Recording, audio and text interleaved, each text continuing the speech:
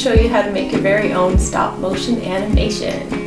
With stop motion animation, you can make any object come to life, and with enough time and patience and creativity, you can do almost anything and create something truly magical. So before we get going, I just want to tell you a little bit about how stop motion animation works. In the past, maybe you have seen one of those little booklets where somebody has drawn a little figure, and then on the next page it just is a little bit different, and on the next page it's a little bit different, and then when you flip through, it looks like the picture is moving. This serves as a good example of how all video and animation works.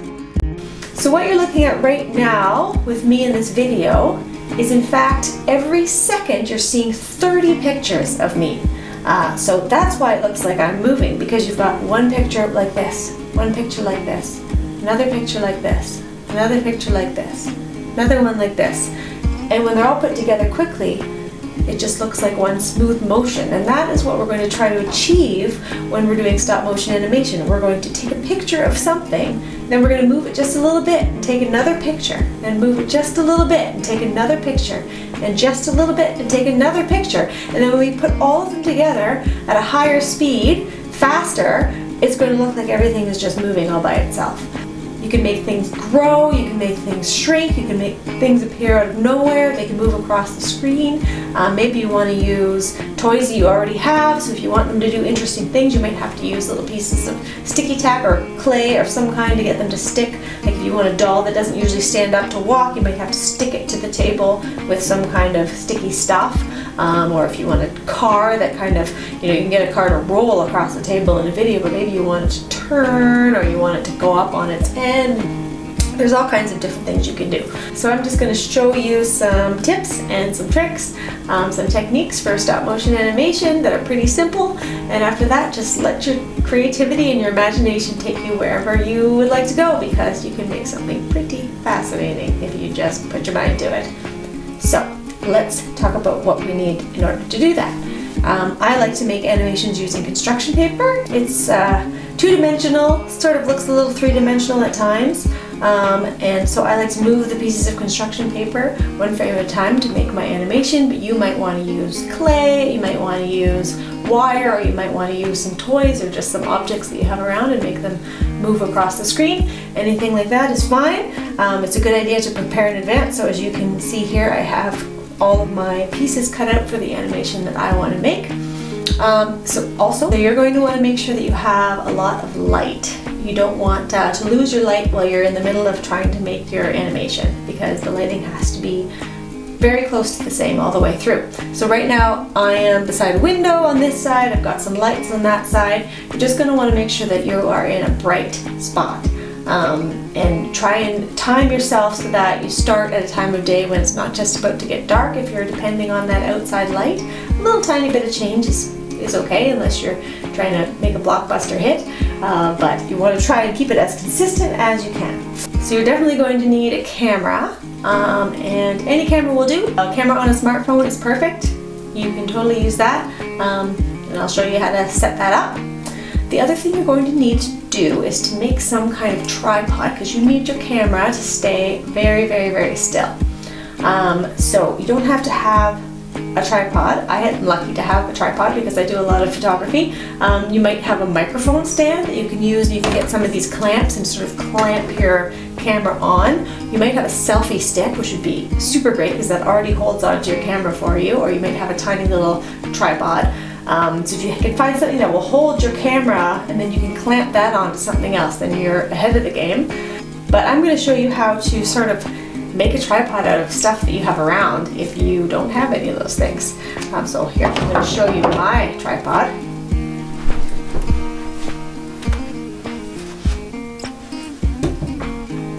So this is the tripod I have concocted from a chair. Sitting on pen here. A paddle from my kayak, some clamps. So I've got the paddle is clamped to the chair. There's a clamp on the chair, there's another clamp on the paddle, and there's a clamp that attaches the clamp on the paddle to the clamp on the chair. And then the paddle runs through the chair, and my old iPhone is clamped to the end of the paddle. And so you can have your iPhone on top of the paddle, because the only part that needs to be poking over is the little part that has the camera lens in it. So you can have the whole thing kind of lying on top of whatever's holding it up. So I've got a clamp holding my phone onto some business cards and then onto the paddle, just to try and make things even. And I had to fiddle around with it a lot. You're probably going to need a grown-up to help you if you're not a grown-up yourself, just to get it as perfectly square as you can. And then you're going to want to make sure that that does not move at all while you're doing your stop motion animation, because that is the part that makes everything look alive, is when what's happening here is moving but your camera is staying very, very still. So we're going to make sure that that is happening as well. So for my construction paper animation, I have some sticky tack. Actually, I couldn't find my sticky tack, so I had some Fimo lying around, so I'm just using that. It's just a type of clay that you bake. It's just not very sticky, but it's just sticky enough that it'll hold the paper down to the table, because I don't want the background to move, and I just want my objects on top to move. I've got my glue stick. Some parts are glued down, other parts are moving. Just want to make sure that I'm in control and everything that I need to stay still, stays still. So sticky tack and glue are very important. So I just want to show you that this does work, even though I've got a kayak paddle instead of a tripod and a phone instead of a professional camera. You'll see that the end result is still pretty cool, and you can kind of make whatever you want just using those simple tools. This is a very simple animation. It's only got a few moving parts. I think it's got 6 or 7 pieces all together, but you'll see that in the end it does do something pretty neat. You can make this as simple or complicated as you want it to be. Even the most simple animation will take a lot of patience, but if you have lots of time on your hands, you could spend days making all the moving parts before you start the photography process even. After this, maybe go check out my Little Bees music video, if you haven't seen that already. I spent about 60 hours cutting out all the tiny pieces for that animation, then maybe 10 hours preparing for the photography process and taking the pictures, and then a lot of time kind of editing everything.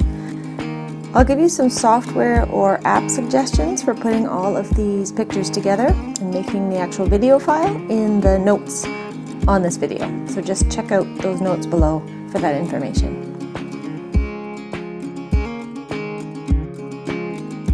So here's a much more complex little animation. What's going on is very simple. There's just 2 kids blinking, but for every little section of the blink I have to switch out the eyelids.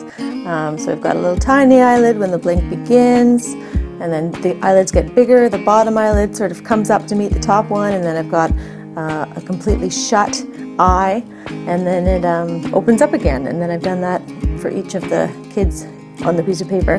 You know, you can kind of decide whether you want to do something that's that detailed or not, or keep it really simple like I did with the clouds. Just depends on how much time and how much patience you have.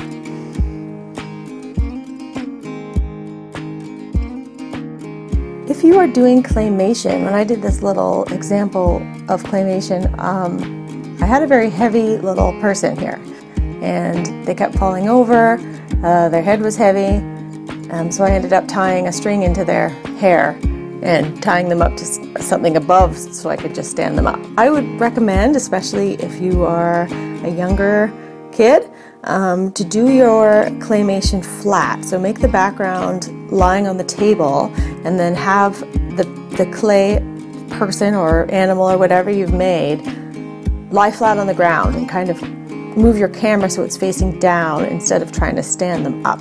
That would be my recommendation. Or if you really want to do it standing up, do your best to keep your little figure small and light so it doesn't fall over like mine did.